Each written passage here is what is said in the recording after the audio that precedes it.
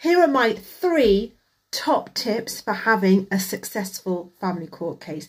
As with anything, the magic is in the prep. I tell you what, Hollywood has got a lot to answer for. So my top tip number 1, get your paperwork in order, get organised. The magic happens in the statement. The magic happens in preparing for your court case. So make sure your paperwork is on point. Number 2, have a plan.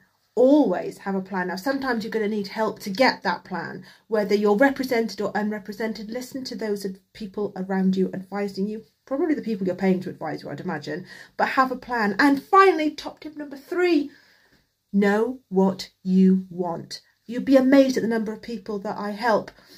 And the most difficult question they have to answer is, what do you want? Know what you want. Specifically, know what you want. Get the calendar out. What does Christmas look like? What finances do you want? What's your bottom line? What is your bottom line? What do you want? Most people spend a lot of their time responding to what the ex is saying and what the ex is doing, and actually missing the whole point of, what do you want? I hope that helps.